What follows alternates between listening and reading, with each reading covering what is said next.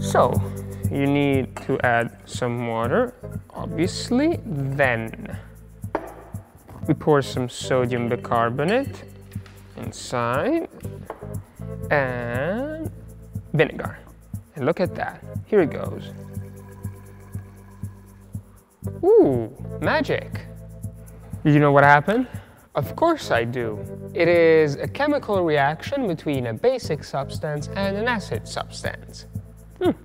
So you might want to tell me the formula of the salt we just produced. Sodium acetate, obviously. Yes, yeah, actually. But I wrote it down on another notebook, so I don't remember correctly. Maybe you know the reaction.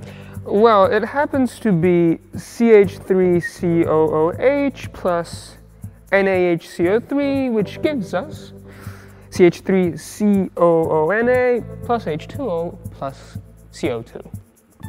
Yeah, I think it's about the same, yeah.